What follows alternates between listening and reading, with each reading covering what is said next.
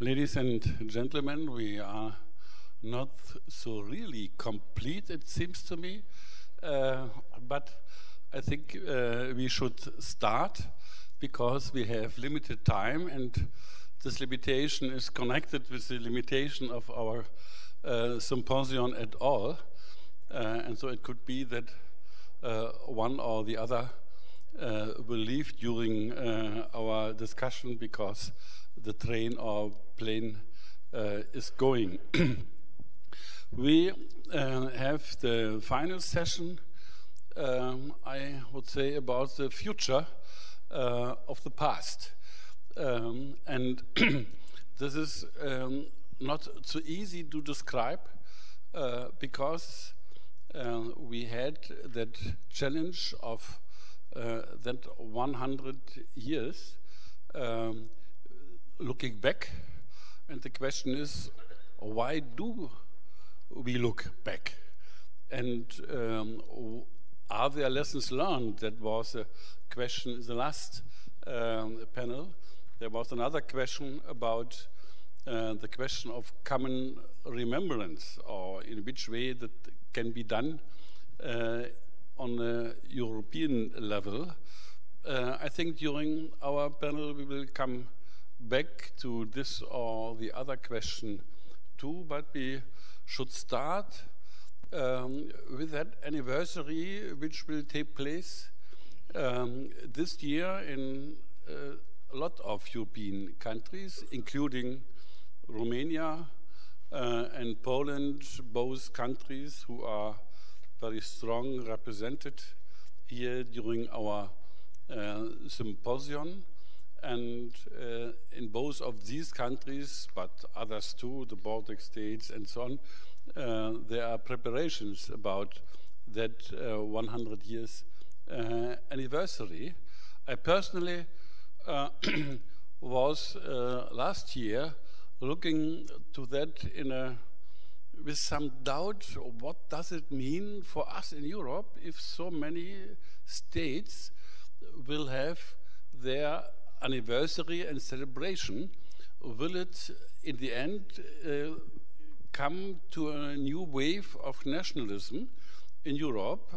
And so the question is, in which way this can be combined, that views, or are there other perspectives which could be important for our common or not common remembrance?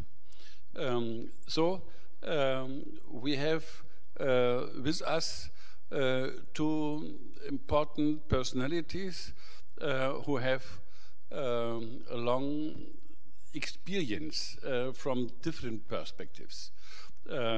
Professor David Reynolds, coming from Cambridge, but very often in his life he's very connected with the scientific life as historian in the transatlantic sphere, many positions in the United States, and he wrote a book about the long shadows of the First World War, and so exactly that is the question we deal with, and so he's, you could say, the born panelist for that panel.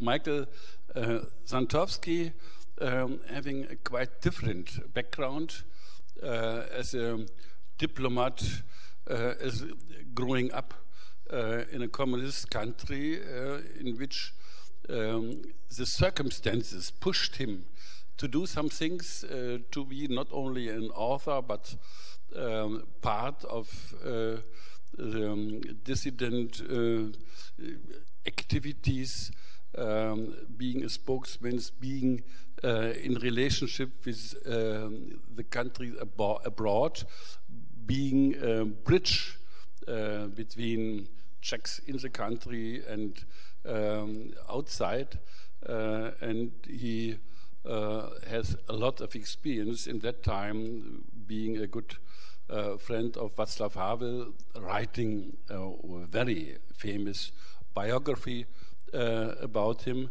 and so he now is the director of the Václav Havel Library, and I can't tell you more about these positions because it's better you tell us about your positions, not as in the institutions, but in our common dialogue. I myself come from Germany. I am involved in the network as the chairman of the advisory board.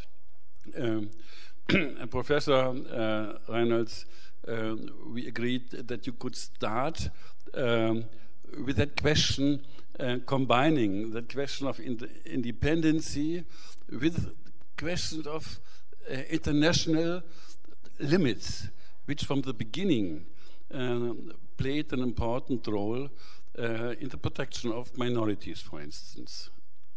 Can you start, please? There is a microphone.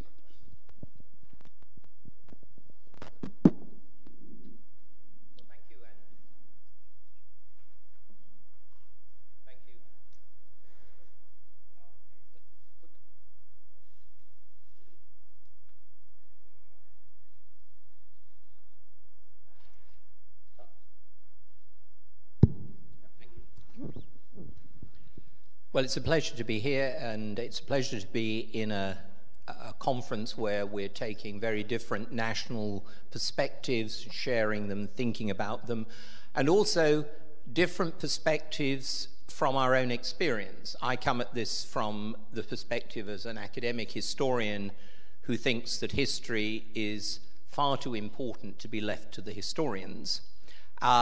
We've got people here who've been engaged in politics, in cultural affairs, diplomacy, museums, and so there's a sharing of our different experiences of the past in the present. On your question about independence, we got onto this in the last session. 1918 is commemorated in different ways. In many of the Western countries, certainly for Britain and for France, it is simply the end of the war, the end of La Grande Guerre, the Great War. In Central and Eastern Europe, in the Baltic states, it is the coming of independence. It is the moment when independence is achieved from the crucible of this bitter and bloody struggle. And historically, in the story of European history, this is one of the great breaking apart moments, 1917, 1918. The breaking apart of great empires that had shaped the destiny of Central, Eastern, Southeastern Europe for centuries. Of the Romanov Empire in 1917, and then the Hohenzollern, Habsburg, and Ottoman empires in the autumn of 1918. And the fallout from those, the collapse of those great empires, has shaped much of the 20th century.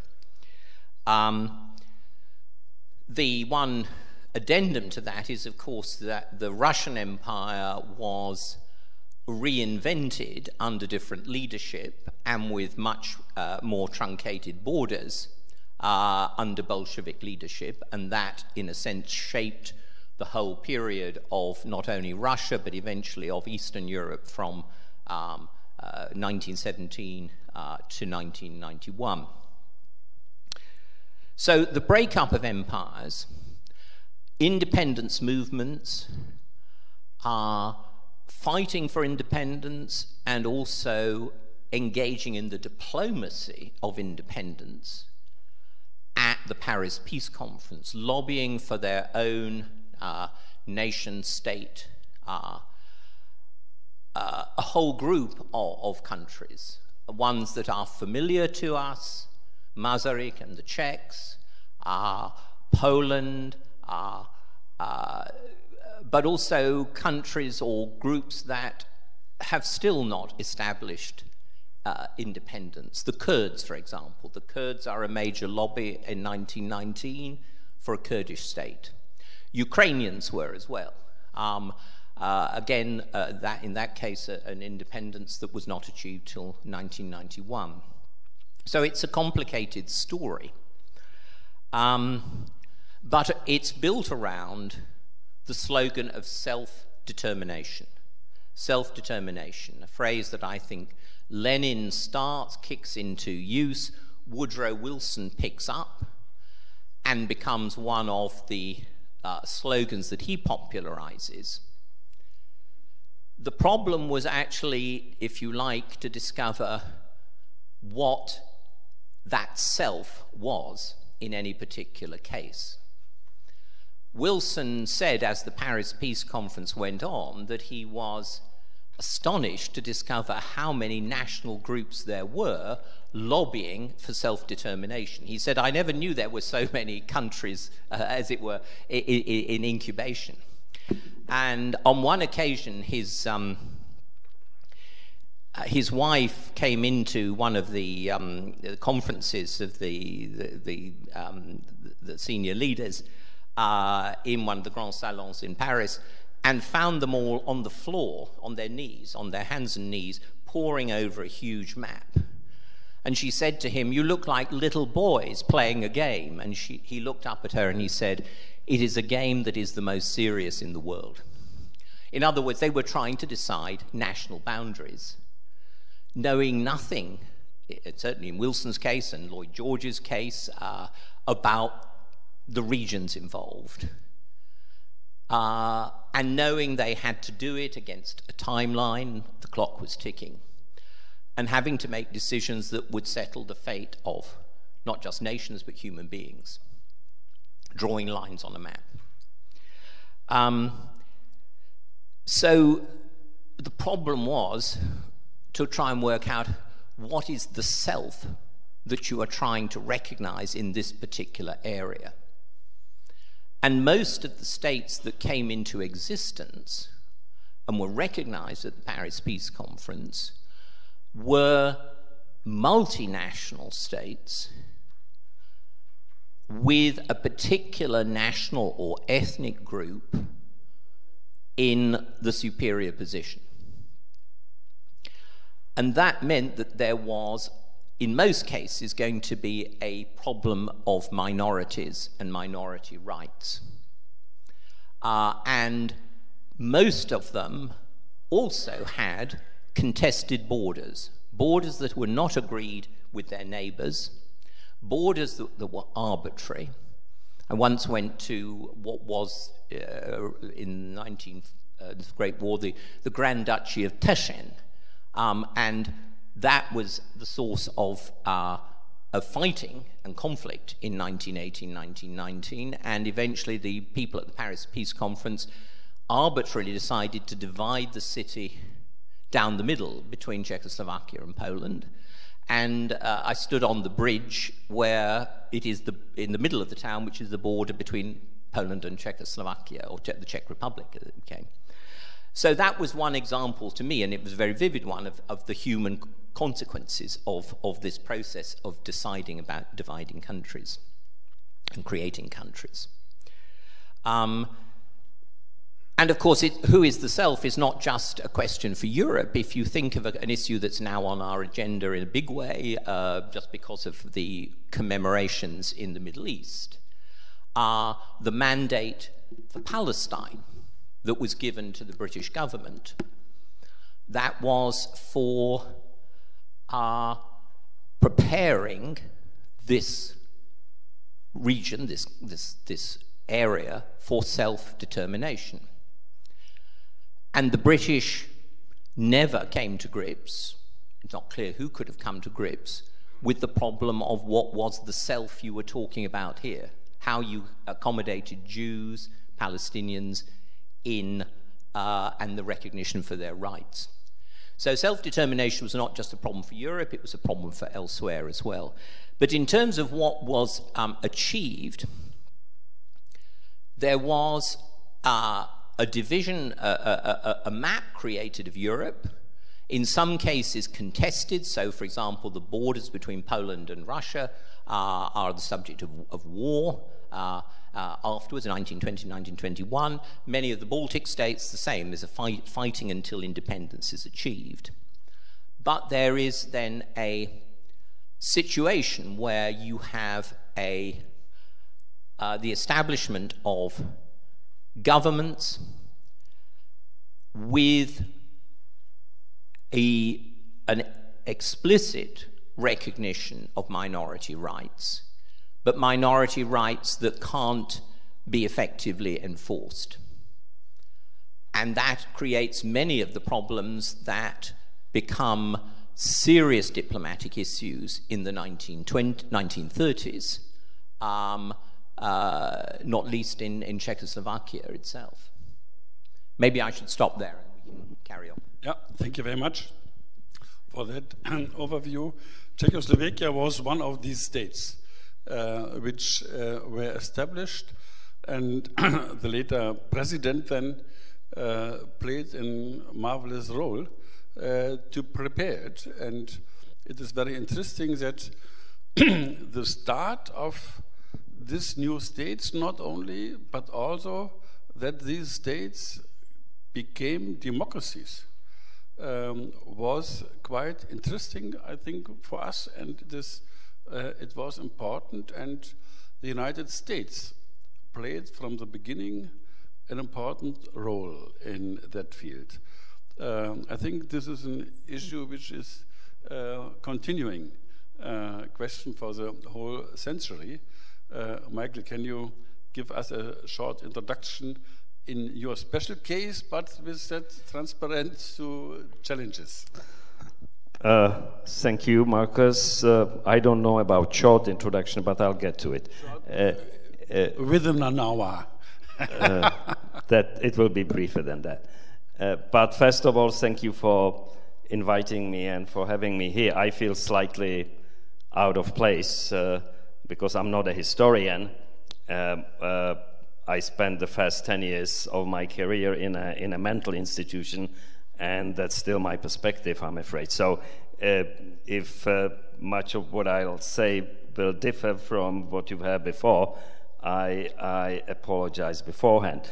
And before I get to the question of independence in Czechoslovakia, I must refer to the broader context of this conference and to the previous panel, because the context is very important for me. First of all, this session is called in the program Future Overlooking the Past, which I think is a terrible idea.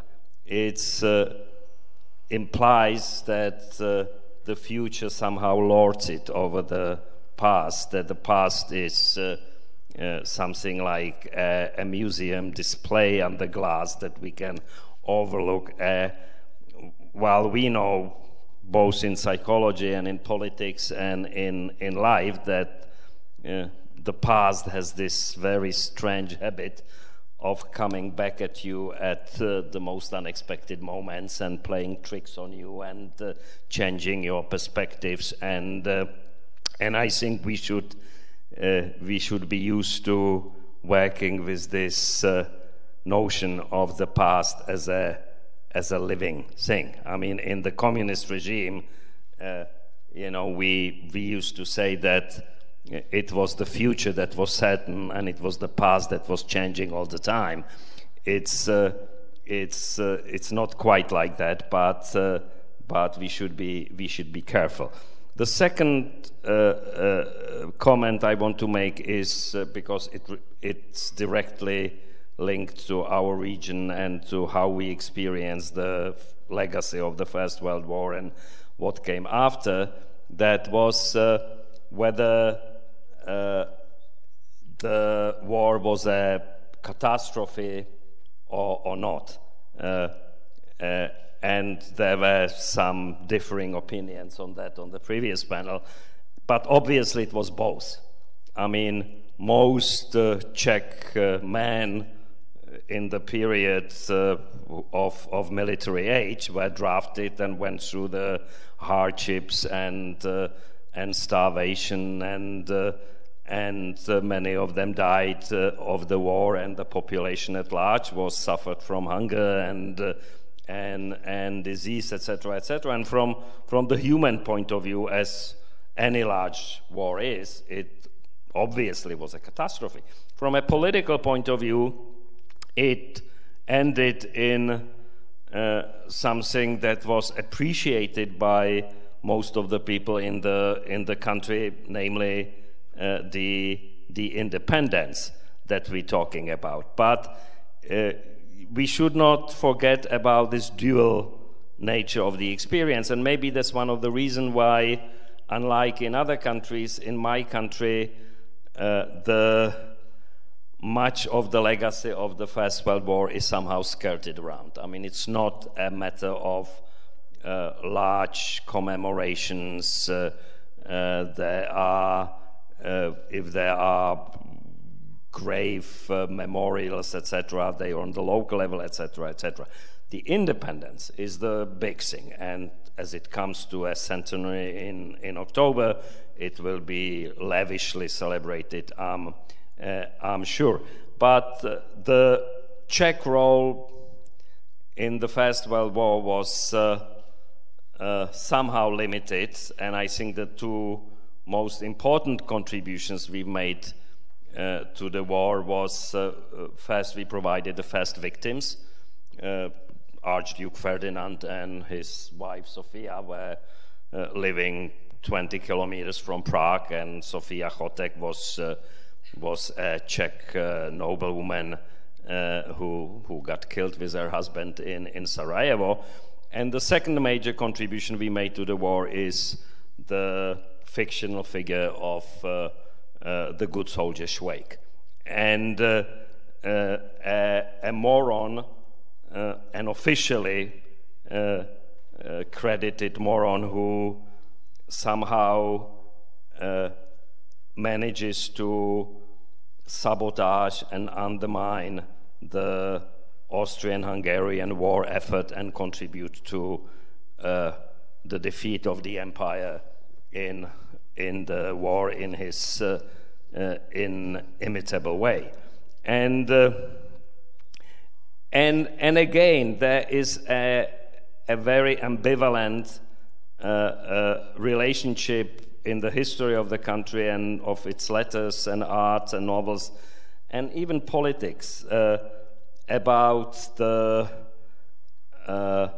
identification with the Austrian-Hungarian Empire and the longing for independence. And it's best illustrated on Masaryk, Thomas Garrick Masaryk himself, who actually started his political life as what used to be called the Austro-Slavist, meaning as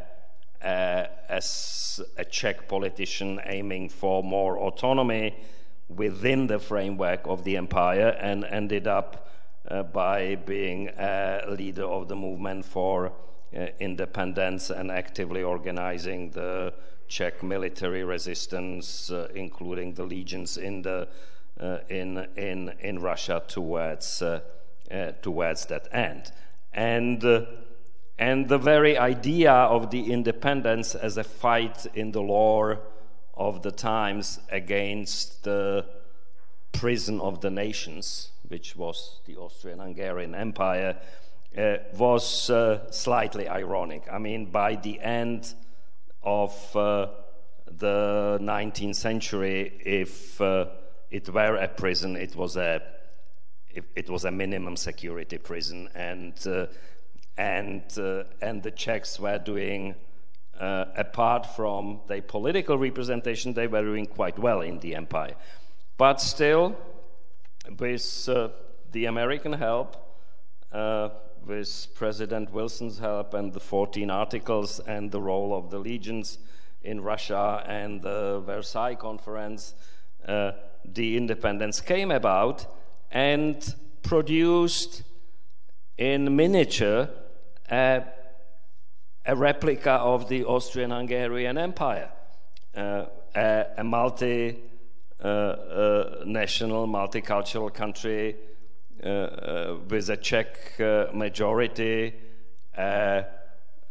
Slovak one-third of the population, 20% German population, 7 to 8% Hungarian population, and a large number of Jews who identify themselves sometimes as Czechs, sometimes as Hungarians, and sometimes differently. I've had it said in Israel that, in former Czechoslovakia there were Czechs, then there were Slovaks and Hungarians and Germans, and then there were Czechoslovaks, and those were the Jews. And so, so it's a very, very interesting history. But the truth is that for the next 20 years, it managed to become and remain the only working democracy in the region. And with the rise of Nazism in Germany and authoritarian regimes in other countries, it became also a refuge for many political refugees and Democrats from those countries, but it did not last. I have things to say on the principle of independence and self-determination as such, but maybe I won't be long. From the point of view of international law, the principle of self-determination represents a stage in a continuing development of the idea of international relations. The original idea, which existed for close to 300 years, was the Westphalian system idea stemming from the 30-Year War and ended by the Westphalian Agreement in 1648. And the core of those principles was the principle of sovereignty of a state and of non-interference in the internal affairs of any state of the system. But those were the times when the states were still largely based on dynastic principles and in part on religious principles, which contributed to the 30 Years' War, of course. The principle of self-determination did not come with the First World War and with 1918. It actually became a practice avant la lettre in the 19th century with the self-determination of big European nations, the Germans and the Italians. They actually claimed, the right to become sovereign nations based on ethnicity and on blood and land and language and the independence of smaller European nations in 1918 came as a second wave of that trend, but followed upon what did happen in the mid 19th century. Now, of course, today both principles, the principle of sovereignty and non-interference, and the principle of self-determination, they are both enshrined in the Charter of the United Nations without the Charter stating which takes precedence in which situation, which is one of the sources of conflicts and etc. But it's not the end of the development. I mean, the Helsinki document in 1975 comes with another principle, the principle of human rights, which are for the first time considered a legitimate reason to interfere in the internal affairs of other countries of the document. And last sentence, it does not end with that. In the 1990s and early in this century, we have the still contested principle of humanitarian intervention, or as we now sometimes call it, the R2P, the right to protect principle that has been also invoked as a legitimate reason to interfere in the internal affairs of other countries. So you can see that the ground is still shifting. I think you made really a long line, and I will come back because but we'll come back to that concrete too, because if we look to that time at the end of the First World War, 1 year before, the Americans came in very late in the First World War. They didn't want in the beginning, but because of the crazy Germans and the U-boat strategy, they forced really the Americans to come in. And in my view, you can respond if it's right. The Americans were the only nation in the whole First World War who came in with an aim, with a political aim. You can call it ideology. All the others fought for their own power, to increase their own power. The Americans came in fighting for self-determination and democracy. That is what they said. And in the same year, we had the so-called October Revolution, the coup d'etat of Lenin in Russia in that time.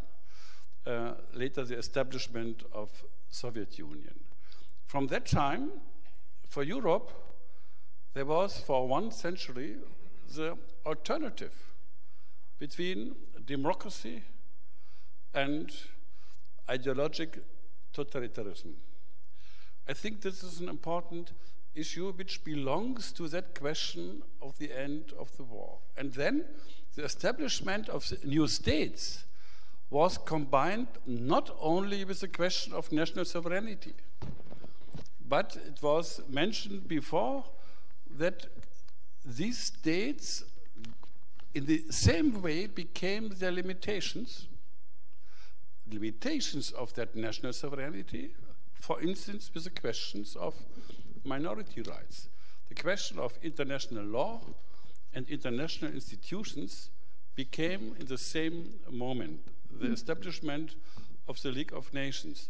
I think this is a linkage which for the whole century and even today, you mentioned the question of law, of international law, that on the one hand, democracies were established with the rule of law, and on the other hand, in the international way, not only new states came in, but also in the international framework with an international law and international institutions, which were weak at that time, but which were very important from the strategy point of view. Could you agree with that description, or what would you give as your message? Well, you covered a huge number of things. Let me start with the question of the United States, because that, I think, speaks, as you said, to a theme that runs across the whole period we're interested in. Woodrow Wilson did not bring his country into the war in 1914. He believed that as a country of immigrants, to enter the war would be almost to open up a civil war within the United States, because there were obviously people of British stock, there were people of German stock, Irish stock who did not want to participate on the British side. For people from the Balkans, the idea of entering a war that the Russians were part of the alliance, that was abhorrent, and so on. So neutrality was actually the most sensible political thing for him to do. particularly if he could also have the benefit of what were called neutral rights. In other words, that you are not in the war, but you trade as freely as you can with all the belligerents. That was the policy, to profit from Europe's wars, which was an American tradition. The reality was that, of course, because of the connections, the economic connections were much more strong with London and to a lesser extent Paris than Berlin. It ended up that the United States' trade was largely with the British. And that created a situation for Germany that was one that clearly, if you like, biased American neutrality against the Central Powers, against Germany and the Habsburg Empire. And so the resort to U-boat warfare, unrestricted U-boat warfare in 1917, was a hard-headed realpolitik decision by Ludendorff that this was the only way to break the Allied cause, to cut the lifeline between the United States and Western Europe. So America's neutrality was, in a sense, biased, and Ludendorff was responding to that in a way that was understandable, if not, acceptable. Wilson, for my money, is in a situation where he has no choice in the spring of 1917 but to take his country into war. I have a lower view of Wilson than you do. I think no government stands up and says, I kind of made a mess of this earlier on. I should have thought through more carefully what our neutrality policy was like, but we're going to have to enter the war now. No politician does that. He goes for the high ground and he says, we are going to this war for no selfish interests. We are going to establish some kind of new world order. So he puts it on a level of morality. Having said that, it's true the United States has less at stake than the British or the French, and Wilson is very keen to say the United States is an associate power, not an allied power. In other words, the US associates with the Britain and France for the purposes of defeating German militarism. But Wilson's larger agenda is that he wants to change the militarism and imperialism that he sees as endemic in the whole of Europe. And that is, in a sense, where the agenda is more broad. The problem is that really grand agenda of changing the fabric of European politics does not square with American self-interest, because the big problem over the whole course of the 20th century is that, on the whole, the Europeans have felt they needed America more than America needs Europe. There is an imbalance in the relationship. And that's why American leaders very often have gone onto the moral plane to justify interventions in Europe that do not make a lot of sense if you live in Illinois or Nebraska or whatever. And that has been one of the big problems in terms of European security and Atlantic internationalism, if you like, that imbalance between America's needs and Europe's needs. So that's part of why Wilson is not able to persuade the US Senate to enter the kind of League of Nations that he wants. And most of the peace settlement in 1919, as far as the British and French are concerned, depends on America's continued involvement in an alliance that has been an American alliance, or alliance with America, that has been essential for the defeat of Germany. If you take America out of the equation, the peace is unenforceable. Britain and France are not in a position to do it alone. The British are very conscious of this as a power that has been traditionally, if you like, isolationist about continental Europe, intervening where it's absolutely necessary, but pulling back wherever possible, which leaves the French in a a situation against Germany where they are trying to enforce a peace that they can't in terms of the balance of power and nations once Germany recovers. So it's not until 1945 that the Americans enter for the second time the process of European peacemaking, and this time with a physical presence right in the heart of Europe. It matters that the war in the West ends in 1918 with the German army still fighting outside its borders. And that, of course, is the source is one of the reasons why Hitler and others on the right can play with the idea that Germany was robbed of its victory, that it was stabbed in the back in some way by pacifists, leftists, Jews, whatever, who took the victory away. And that's also why Franklin Roosevelt is absolutely determined to have a policy of unconditional surrender this time in Germany, which means that you will fight all the way into Berlin, you will conquer the whole of the country, you will occupy it, you will denazify it. And so, to go to your question about the US and the Soviet Union, while it is true in a large sense that 1917 marks the point where you have two ideologies in contestation, I would say it's still in potential contestation. Where it really matters is where two ideologies embodied in two armies are right in the heart of Europe, in Germany, in Austria, in Czechoslovakia, and so on. And then the question is, can we withdraw? Do we withdraw? What will happen if we withdraw? Will the other side fill a power vacuum, and so on? So I would say there's a fundamental difference between the legacy of the two world wars.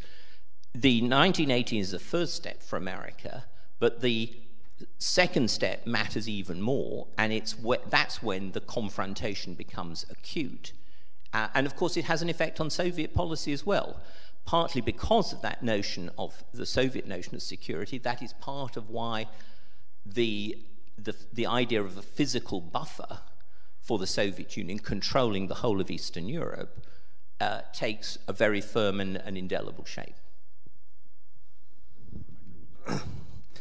Well, I think that Professor Reynolds has given a very fair description of what has basically happened. I too do not believe that Wilson and Americans entered the war with moral or ideological goals in mind.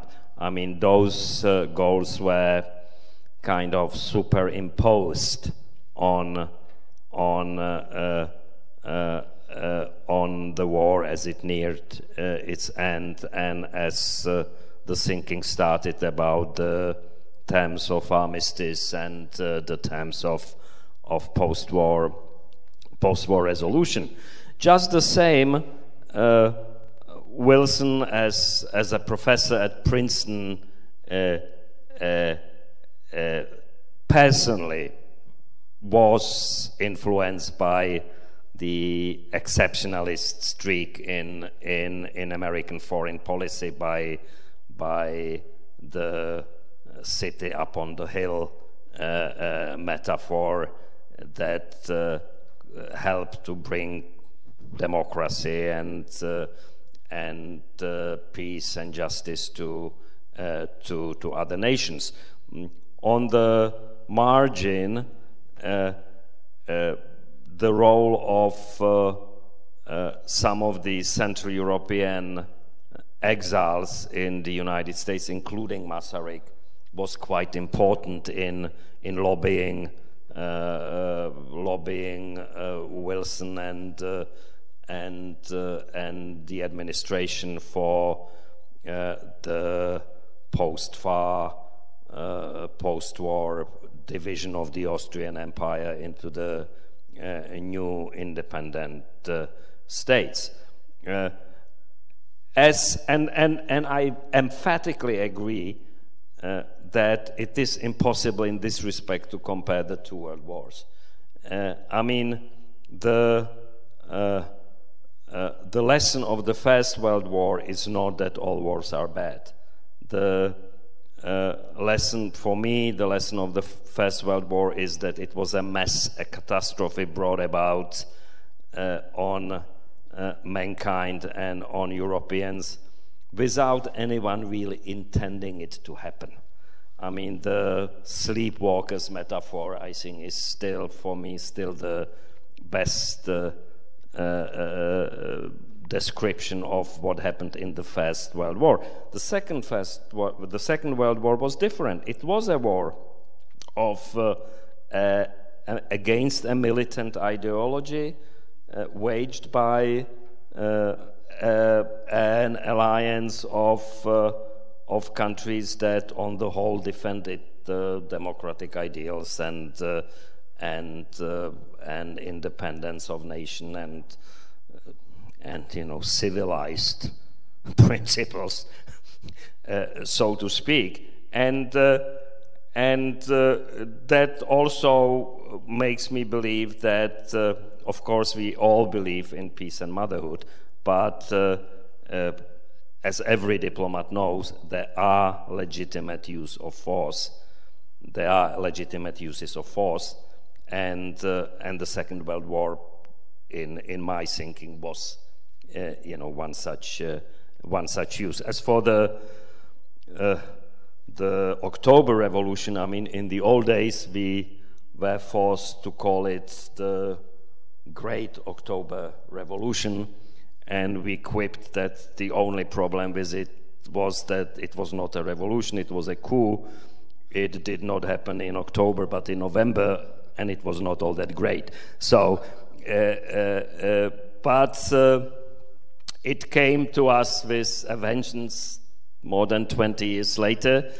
The Czechs played a minor role during the revolution in the form of the Czech legions, a little known story, but it is a fact, and there's now a new book about the story that for a time the Czech legions controlled something like 40% of the territory of Siberia, which is incredible, but only attests to the well-known principle that whoever controls communications controls territory, and the Czechs control the Trans-Siberian Railway, and that's how they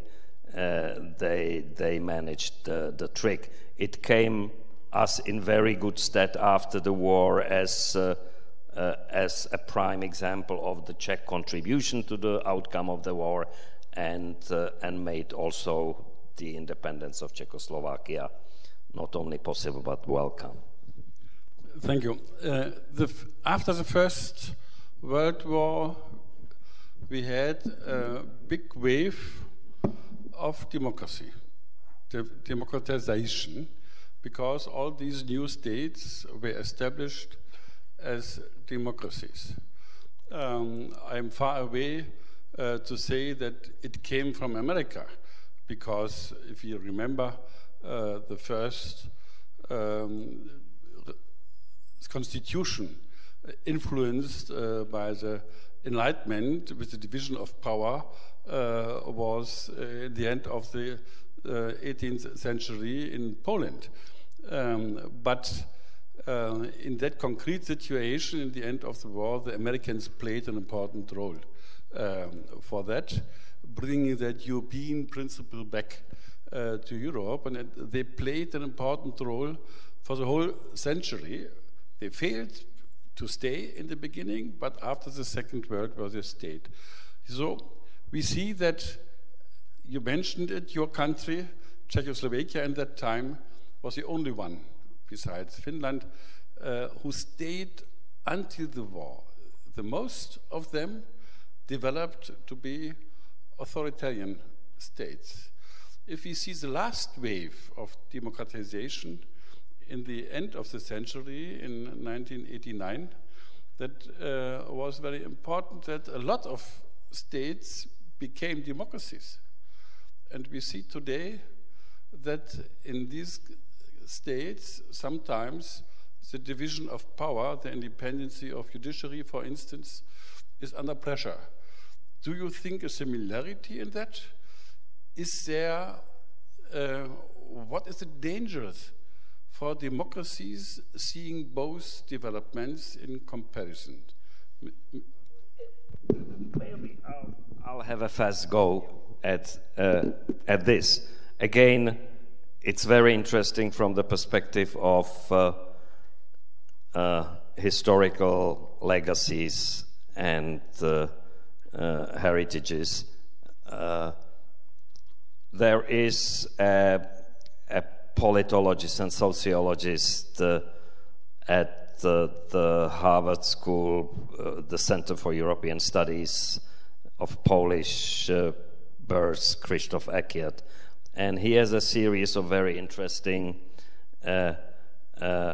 papers and lectures in which he shows the slides of the map of Poland on various unrelated phenomena, like who voted for the civic bloc and for the Justice Party in the last election, who took out mortgage on his house in euros, the number of volunteer fireman companies, and then he shows the slides, and then the slides overlap as basically one slide, which shows a tripartite division of Poland 150 years later, and that's an effect of history. What I mean by this is that it's quite clear that the parts of the former empire that were on the Austrian side of the border, like Czechs, Austrians, part of Poland, Silesia, and so on, had a better chance at developing functioning democracies than the parts on the Hungarian side of the empire. I'm sorry to say that, but descriptively, I think that is the case, and that may have helped us and others in the first years after 1989, after we overthrew the 50 years of totalitarian regimes and started building democracies, that there had been some history of democracy and rule of law and effective democratic institutions in our part of the empire. But I think that 30 years later, the effect has largely dissipated. I do not see that much of a contrast these days between one part and the other. Thank you. So to perhaps go back to the First World War in a different way, you mentioned the wave of democratization. It's not just in Central and Eastern Europe. This is, after all, in Britain. This is the first time Britain really becomes a democracy in terms of voting, when all adult males are given the vote, and that's explicitly because they have died for their country, and the ones who survived should be allowed to vote for it. It's a fundamental change in the view of the electorate from simply saying, the voters should be those who own property. One gun, one vote was the slogan. And it also passes over to women as well, because of the role of women in the war economy as what was known as Tommy's sister. Tommy was the slang for British soldiers. Tommy's sister were the people who were producing the munitions in the factories in Britain, the women who had taken on men's jobs and on the buses, the trains, whatever it is in the offices. They ought to be rewarded as well. The problem when you got down to it was actually the calculation by elderly, die-hard males that if you actually gave the vote to all of Tommy's sisters over the age of 21, women would be in a majority in the electorate, And that was thought of as being just too impossible to tolerate. So they came up with a more convoluted arrangement of essentially giving the vote to women over 30, and it took another 10 years to give an egalitarian franchise. But my point is that democracy had an effect, you know, much more generally. It obviously has in Germany, it has in the new independent countries, but it also has in Britain. Now, one of the things that I think is important in a small way about those democracies in the 1920s and 30s is that most of them are established on what you could call a French model, or perhaps a Belgian model in some cases, but that's taken from the French. In other words, that it's democracy with a strong assembly, a strong parliament in terms of powers, and a weak executive. And the consequence of that is frequently coalitions, unstable coalitions of the sort that were, of course, a factor in, a norm in the Third Republic in France itself in the 20s and 30s. But it was this sense of unstable governments that actually was one factor in the appeal of a strong man in the late 20s, early 30s, particularly, and we shouldn't forget this, in the context of a major economic disaster, the Great Depression. Although we tend to think about the 20s and 30s as a block, what has been rightly called the hinge years, the hinge between the 20s and the 30s, is 1929 to 1933, the slump, the Great Depression. If you have a country with a third of the workforce out of work, which was, of course, the case with Germany in the 1930s, early 1930s, and was true of many of the countries of Eastern Europe, which were heavily dependent on agriculture and therefore were very badly hit by the collapse of food prices. If ordinary people are facing that kind of problems, it's not surprising they are more attracted by the idea of a national saviour, a strong man.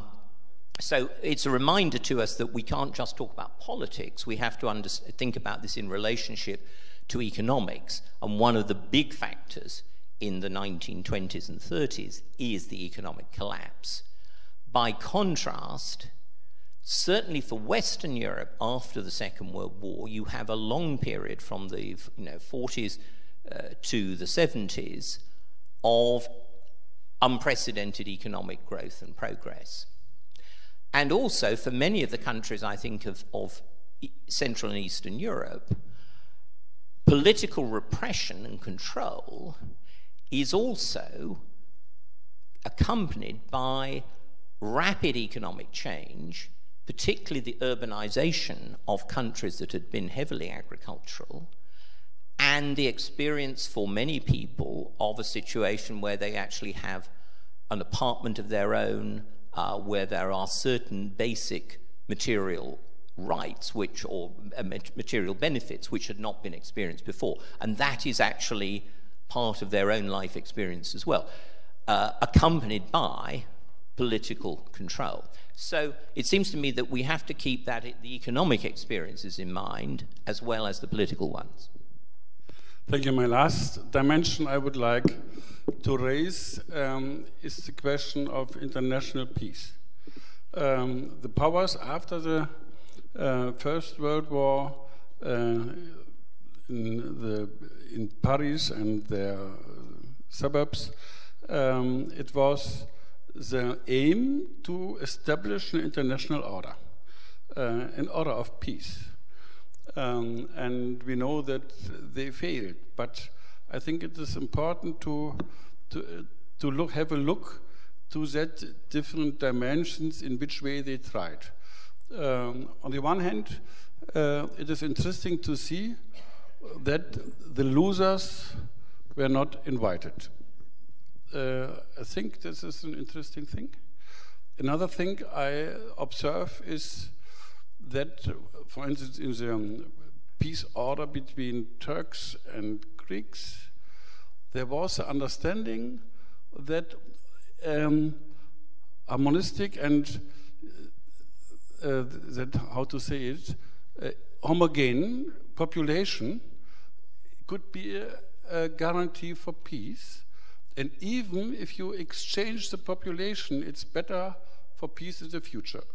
So they did what we call today ethnic cleansing, with exchange of population in order to establish peace, which I think we wouldn't do it today. But on the other hand, it is very clear that there was established an international law and international institution, and they were convinced that both is necessary in order to establish peace. From that conviction which they had, can we have a look to that? I think that would be important, Mr. Reynolds, and then Michael. Well, first of all, I don't think it's Europe we should be discussing first and foremost in this respect. I mean, thanks to the fact that after the Second World War, the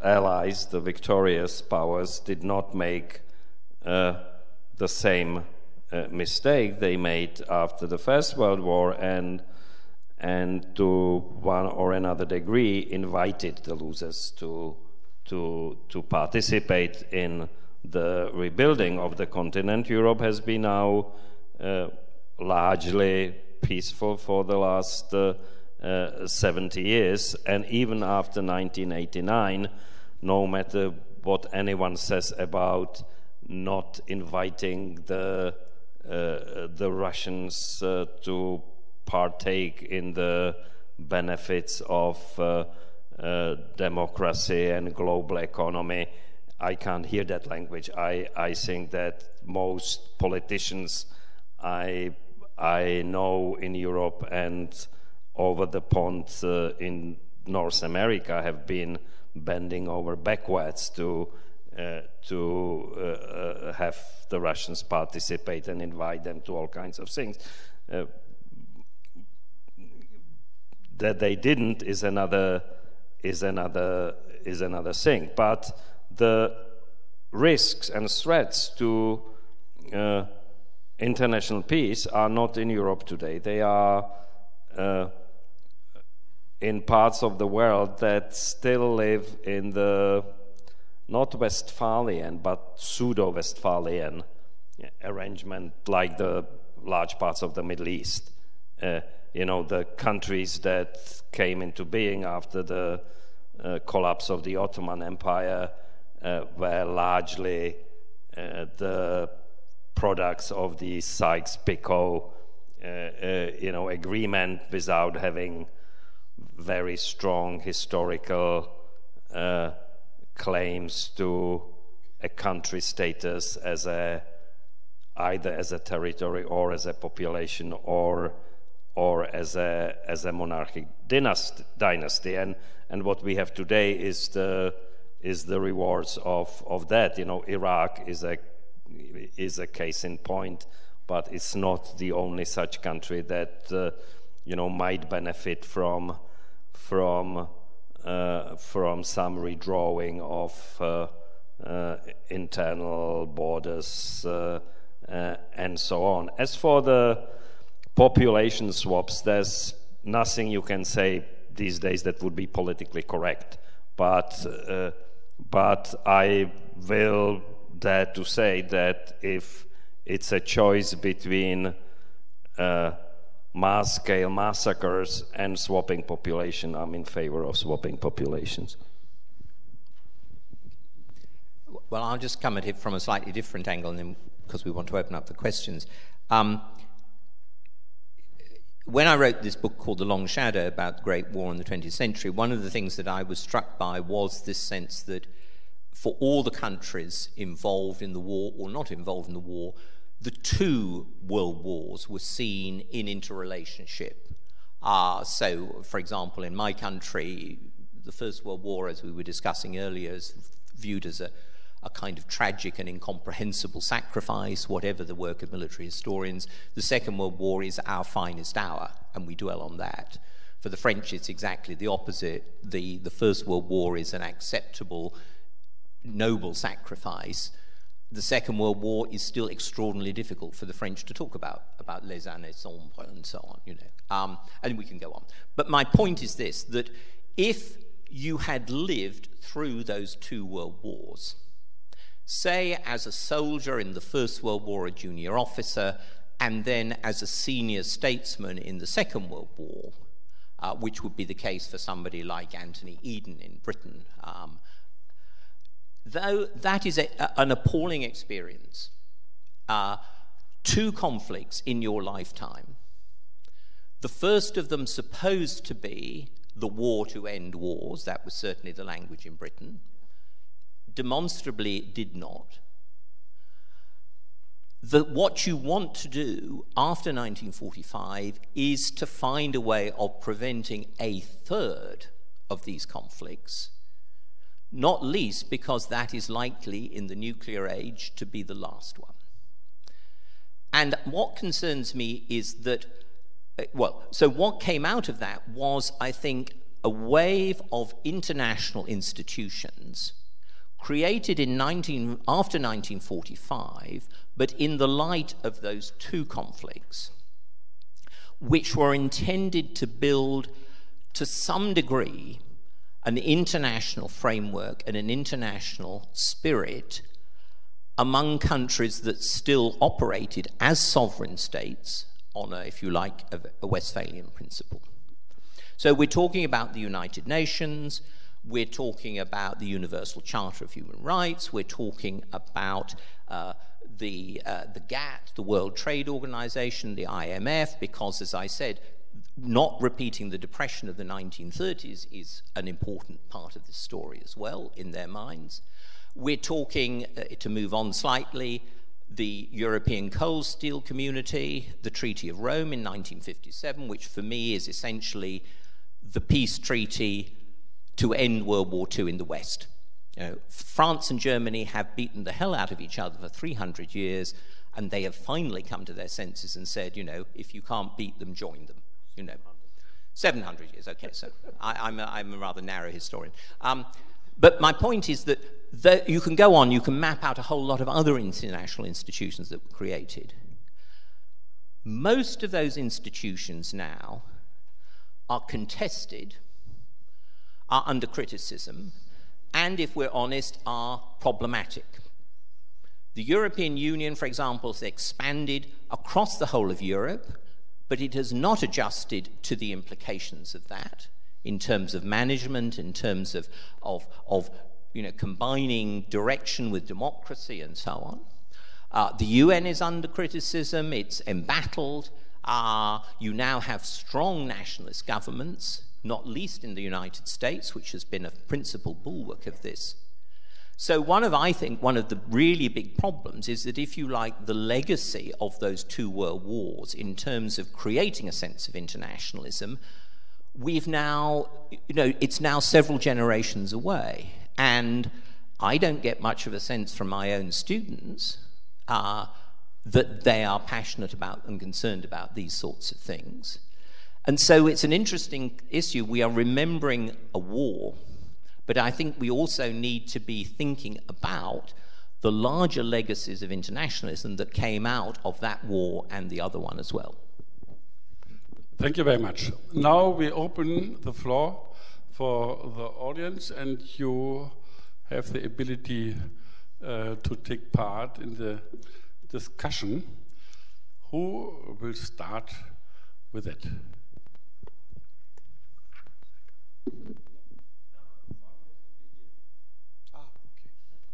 Otherwise we're silent.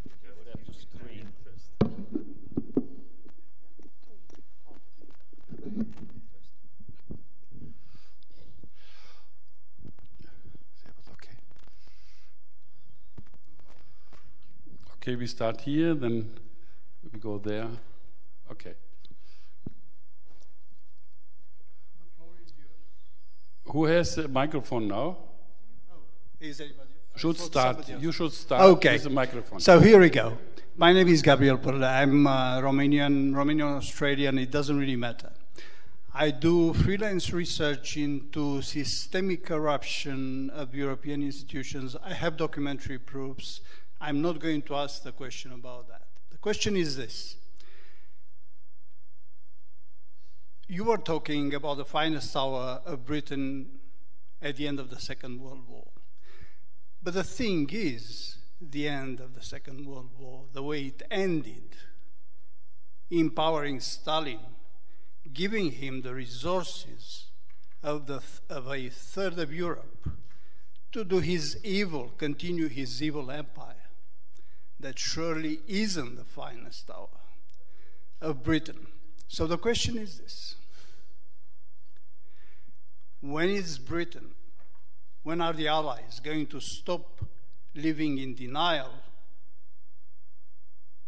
accept responsibility for the fact that they created the communist problem, they fed it? And when are they going to apologize for that? Simple question.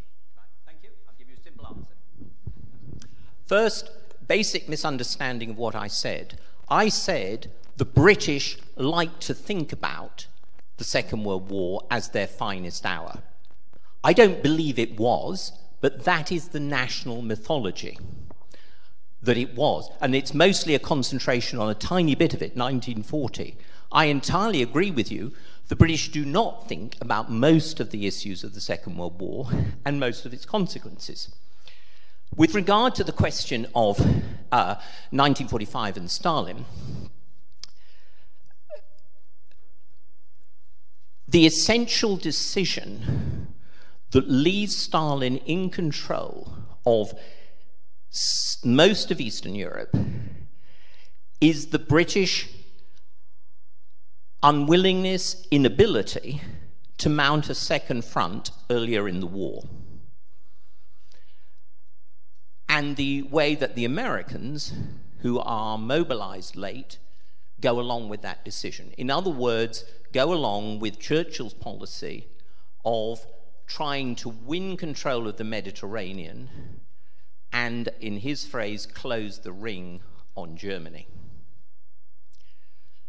The implication of that, given the slowness of the campaign in North Africa and Italy, is that if the Red Army defeat the Wehrmacht, which is not an obvious conclusion to draw in, say, November 1942, before the Battle of Stalingrad is decided, if the Red Army defeats the Wehrmacht and comes back 1,000 miles to Berlin, Stalin will be in control of Eastern Europe.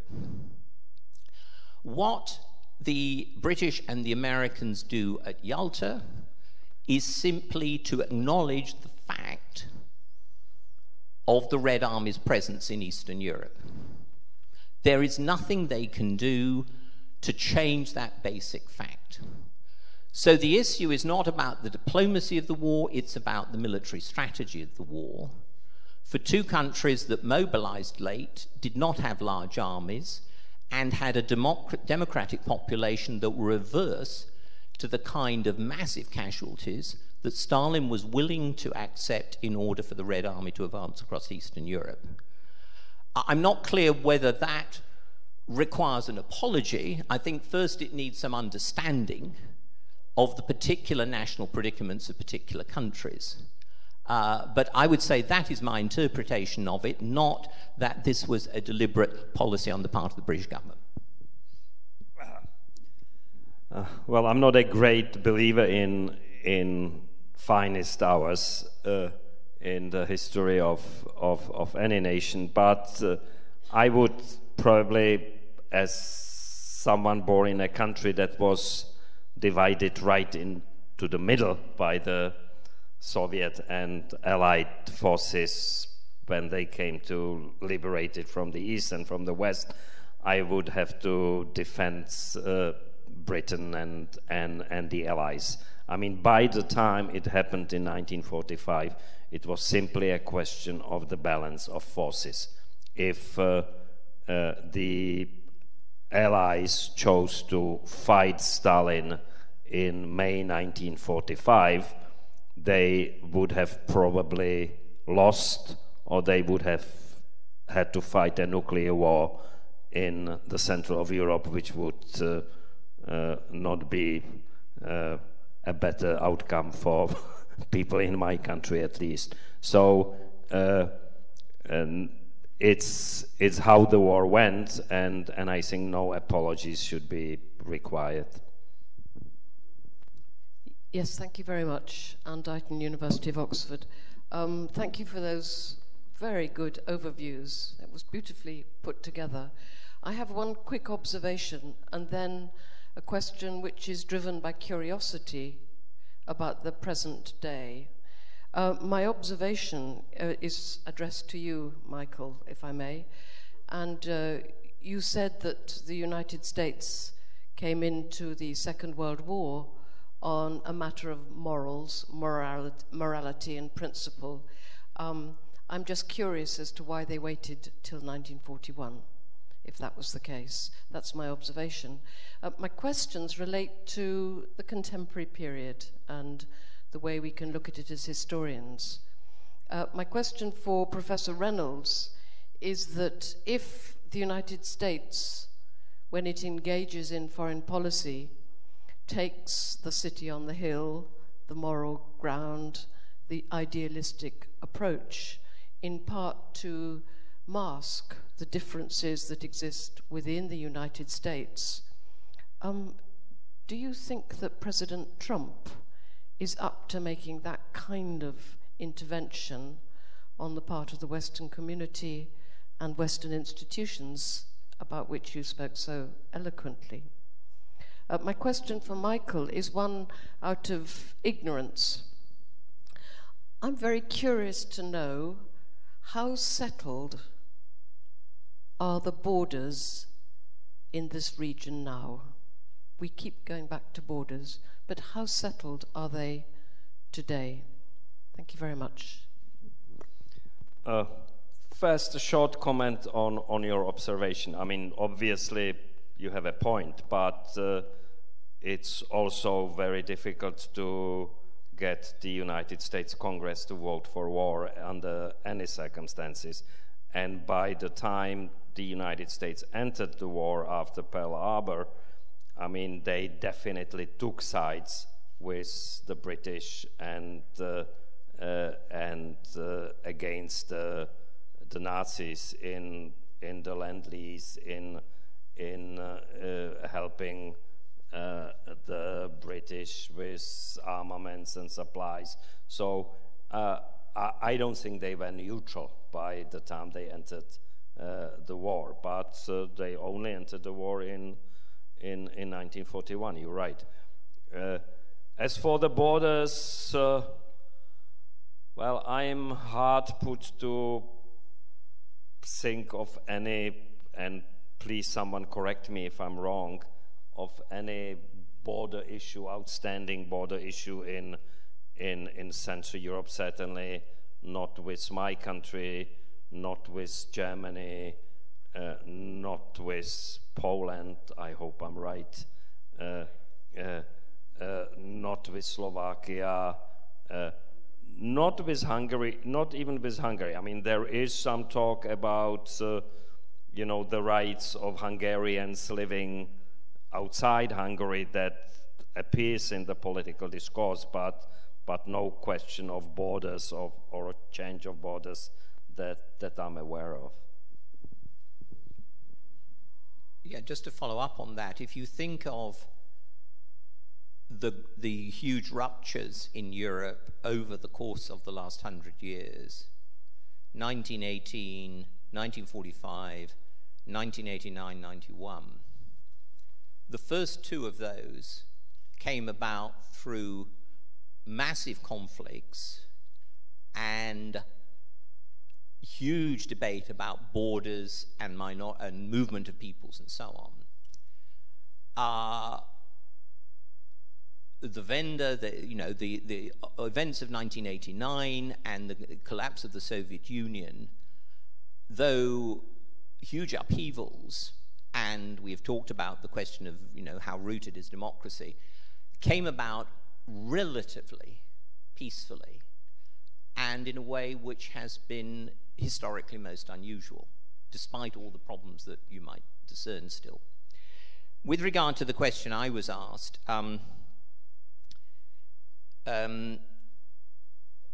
there was a book, I think, written some years ago, I've forgotten the author, Michael Hunt possibly, but it was about American foreign policy, and it was about the question of mobilizing consent for foreign policy, and particularly for going to war, in a country that was mostly 3,000 miles away from any of these wars. Now, asking for any government, unless you're operating a system of conscription and fairly brutal conscription, which was the case for most of the powers on the continent in 1914, but nowadays, or in more modern times, mobilizing consent in a democracy is actually a huge task. It's a bigger task in America, asking people to fight and die. And it seems to me it's quite natural to go on to the moral plane, which is what I said Wilson did. It's certainly what Roosevelt did. Roosevelt had a strong sense of trying to explain to Americans why their national interest was different in the age of air power, where he said the Atlantic is no longer a barrier. But also he wanted to put it on a moral plane. And I think that's particularly the case for Americans. As to Trump, I am really not a specialist in the kind of psychology that would be necessary to understand Mr. Trump. But let me say this. What we're seeing now, to go back to the comment I made earlier, is the passing of, if you like, an Atlanticist generation or generations in the United States. In other words, political and foreign policy leaders whose instinct, growing out of the experiences of the war and the early Cold War, was that the security of Europe, by which at that stage they meant Western Europe, was really bound up with America's interests and values. They looked east, if you like, across the Atlantic. Obama was a kind of transitional figure, a man who still bought into that officially, but he hadn't got the same gut feeling about it. Trump, I think, is a different kind of figure, and it's not accidental that, of course, the State Department is one of the agencies in the American government which has been least filled with people in the Trump administration, partly because he doesn't believe in diplomacy, but also because they're the kind of people who would tend to think in those Atlanticist terms. So it seems to me that the kind of pattern, the larger patterns of American diplomacy have not just, Trump is, as it were, the sign of some deeper changes that have been going on in America and its whole orientation in recent years. One sentence remark. John Bolton, who's been brought into the White House as the National Security Advisor recently, is a very atypical diplomat and is sometimes a very difficult man to deal with, but he is a committed Atlanticist, at least. I have comments to two issues. First, to the question of Yalta Agreement. So I basically agree that there was not much to do in 1945 with Central Europe. So unless the big powers, Western powers, would decide to go into another war, which was very difficult for various reasons, military, but also the problem of propaganda, that for a couple of years they promoted pro-Russian or pro-Soviet propaganda, and then it was very difficult within a couple of weeks to turn it into another thing. But actually, what would I would say that even the letter of the Yalta Agreement was not observed by the Western powers. So they at least could protest when the free elections were broken, because we had promised the free election and it didn't happen. The exile government in London was betrayed, so the people were put aside. The Polish troops which fought from September 1949 until May in 1945 were betrayed, and so on. This is a very sad story.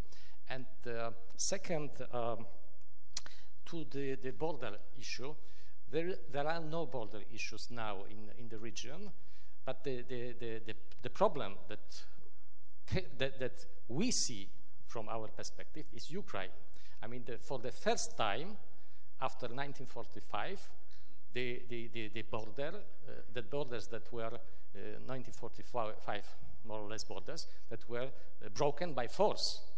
And this is very bad example, and this also forges extremist movements across all Europe, and also Russians sponsor extremist movements. So I wouldn't be okay. For now, we should not exaggerate, but we should have in mind that the propaganda and some consequences of the Ukrainian war are very dangerous for Europe in the view of borders.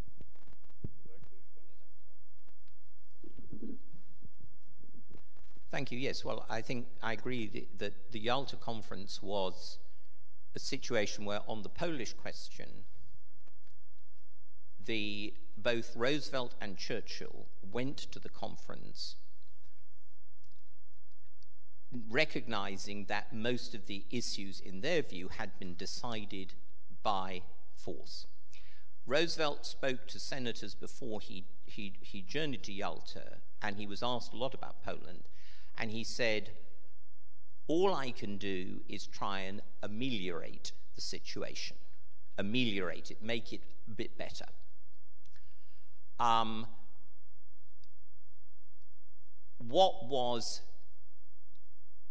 And afterwards, when he came back, he was asked by his chief of staff, Bill Leahy, who looked at the agreement on Poland, and he said, Mr. President, this is just hugely elastic.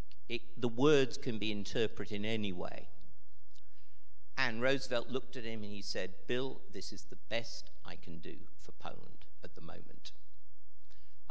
Which, of course, is a reminder that A, Roosevelt didn't expect to die, though many other people did, and B, that Yalta was not intended to be the last word on the whole situation.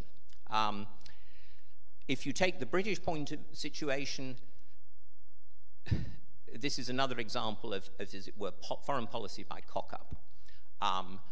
The British decided not to guarantee Czechoslovakia in 1938, which in a lot of ways would have been a better position to take, morally and also militarily. Chamberlain did not do that, Neville Chamberlain, the British Prime Minister. He put his faith in an agreement with Hitler. Hitler broke that agreement in March 1939, and there was then panic in London over a weekend. And it was a situation of, now we have to do something. What can we do? Are we going to guarantee all these other countries, hopefully their independence, as a deterrent to Hitler? So, guarantee to Greece, guarantee to Poland. Did the British have any intention or ability to fight for those countries? No, they had they'd only just started conscription. This was intended to be a kind of, a warning to Hitler, far too late. For Churchill, the whole of the Second World War, no, that's not true. From 1941 onwards, how he is going to honor that, if you like, almost impossible promise to Poland is a real preoccupation. And he wrestles with it endlessly. I've just finished editing a book of Churchill and Roosevelt's correspondence with Stalin, and a huge amount of this is actually about Poland.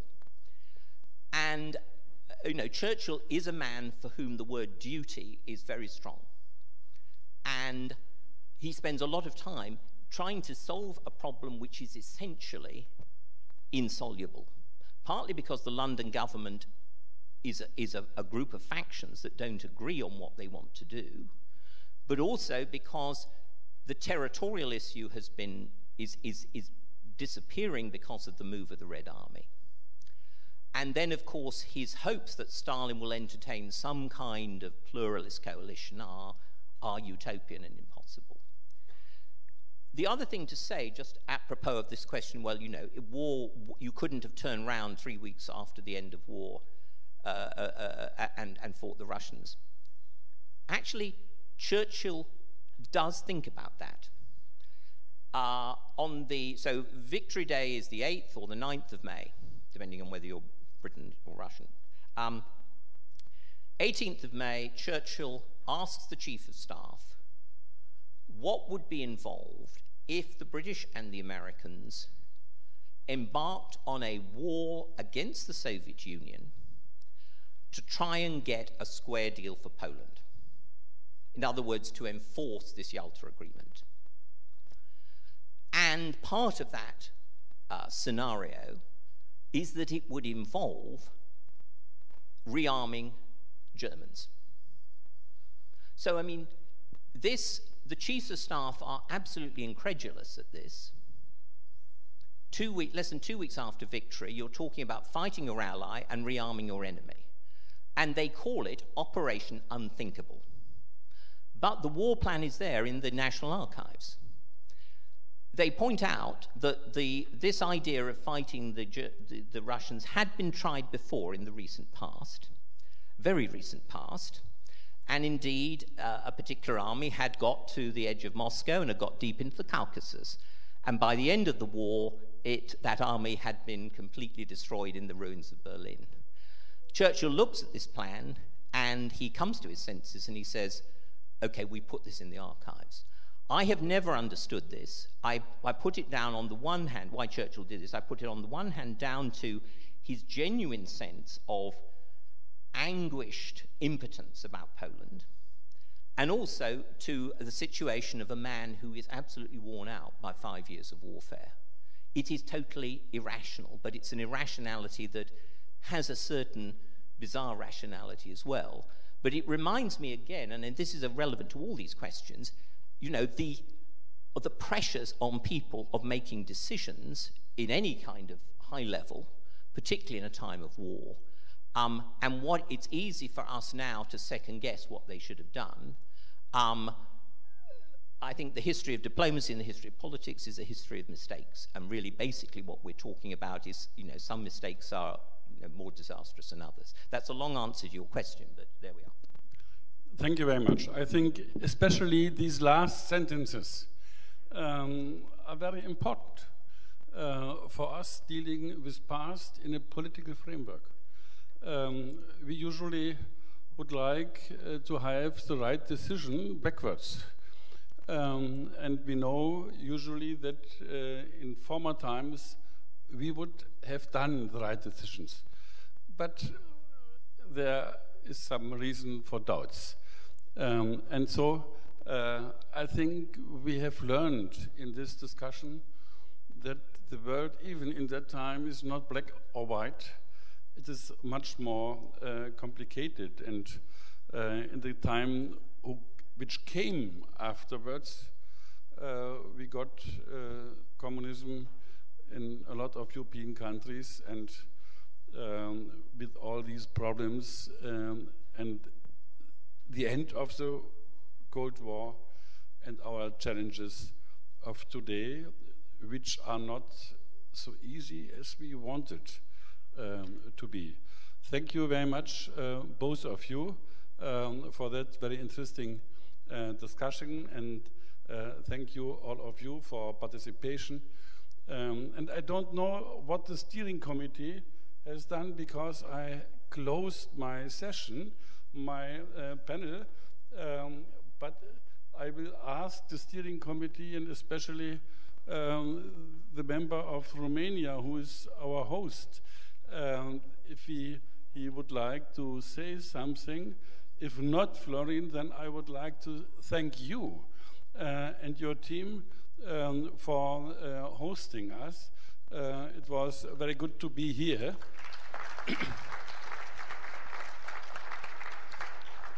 I would like to thank the staff of European Network. They did a really marvelous job. Thank you very much, all of you.